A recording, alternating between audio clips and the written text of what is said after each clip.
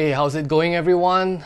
Today I am going to be updating and adding on to the Icon Airframe Pro series of helmet reviews. Now the reason why there is an update is because I originally owned this Airframe Pro Pleasure Dome 2 helmet, and some problems did crop up with my experience with the original purchase that I had, and that I have to add on to the review that I originally did on this helmet. So basically today will be just me reviewing the graphics on the new replacement Airframe Pro 2, but at the same time I will be updating you on the base condition of the helmet itself. For the original in-depth review, please see the original video that I'm going to leave in the description below, and of course the icon on the top right.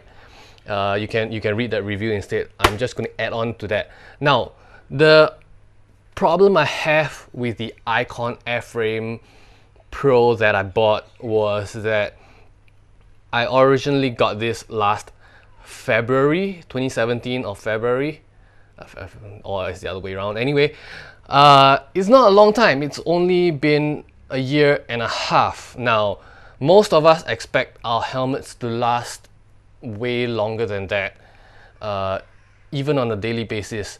However, my Airframe Pro is not my daily helmet. I use it only on special occasions where I want to feel a bit nicer, feel a bit more fancy than usual. It doesn't really get a lot of use. It doesn't see sunshine a lot. However, a lot of problems have cropped up with regards to the fittings and fixtures of this helmet. Now the helmet itself, nothing has changed.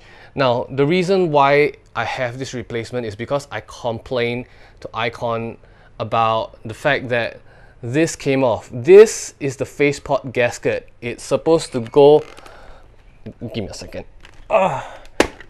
It's supposed to go around the faceport over here, and what it does is it provides your helmet with a seal against water when it rains. Without that faceport gasket, rain will get through your visor into your face, and on top of that, the Icon's design meant that that gasket, if it comes off, the top of your inner liner will not hold itself. It's held by friction between the inside EPS foam as well as the rubber gasket. So without a rubber gasket, there is no friction to hold this inner liner, and the inner liner will fall off.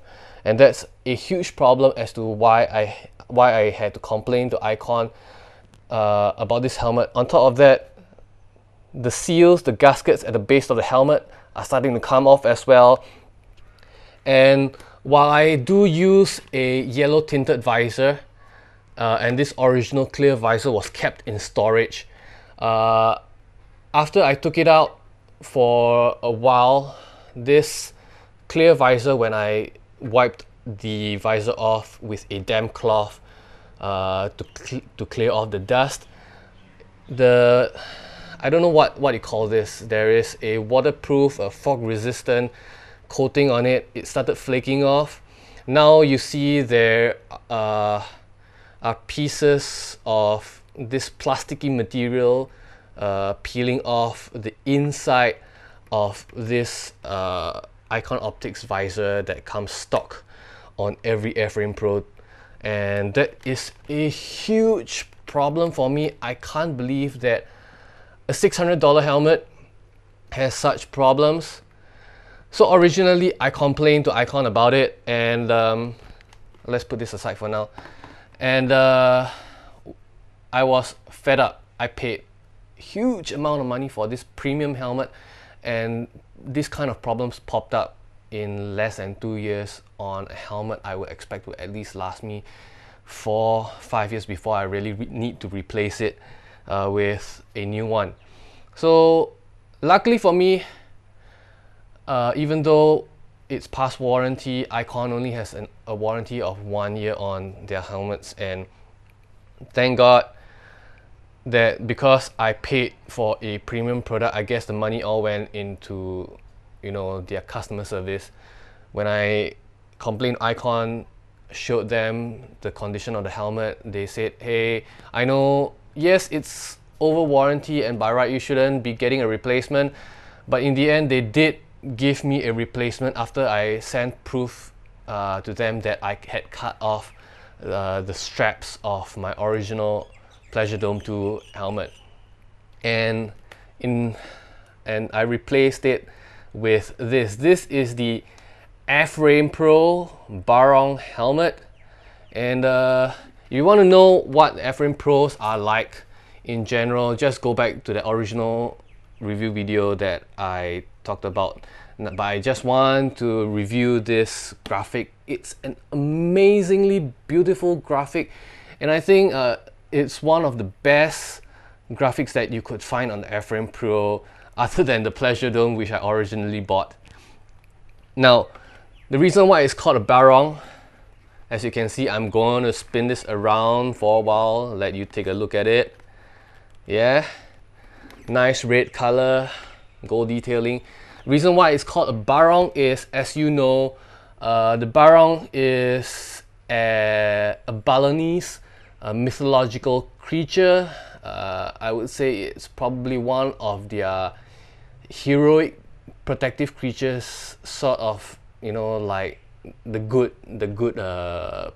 protector of Balinese culture. I won't go into detail about the specific mythology because you can look it up on Wikipedia or other cultural sites that explain it a lot better than I will ever do. But I'll just go through how that particular name and that particular myth really meshes well with the graphics that's on this helmet. Now, the Barong is a mythological creature that is sort of like a half man, half lion, and very stylized in the Indonesian Balinese art style.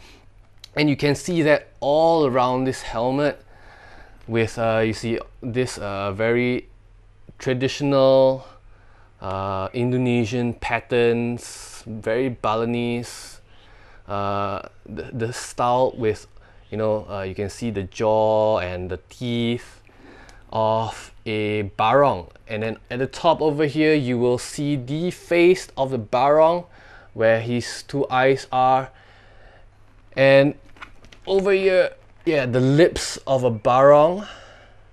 Okay, and then of course more teeth here, and at the back, at the top, you see a very nice sweeping pattern that really meshes well with the rest of that mythology, that culture behind it.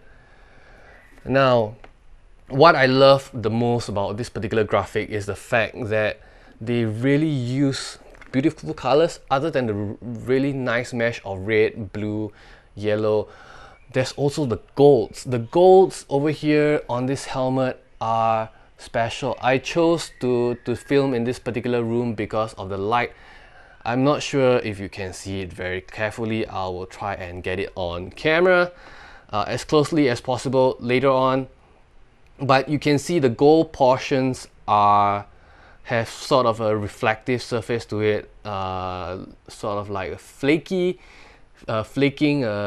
metal flakes behind it. And when you put it under nice sunlight, there is a very beautiful reflection behind it, a nice play of colors behind those gold bits.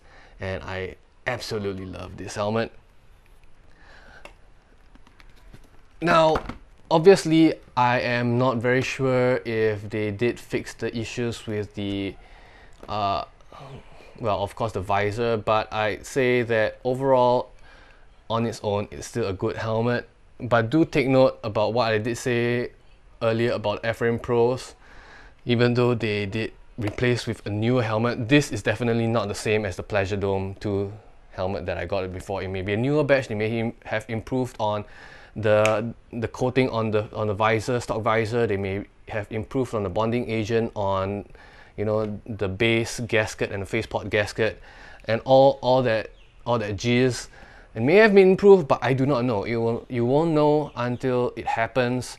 So take that in mind, because a lot of my cheaper helmets that I've worn for over 2 or 3 years, the gaskets have all stayed relatively intact. And in fact, those cheaper helmets are the ones that I use every single day. They see the sunlight even more, and they don't face that problem, which is why I was so disappointed when this happened on my Pleasure Dome 2 Airframe Pro. Now, of course, I will now show you a bit more pleasure shots of the Barong helmet, and I hope you like this video. If you have any questions about this helmet, do leave them in the comments below. And if you have any other questions in general, you can also leave them in the comments below, and I will see you next time. Peace out. Bye bye.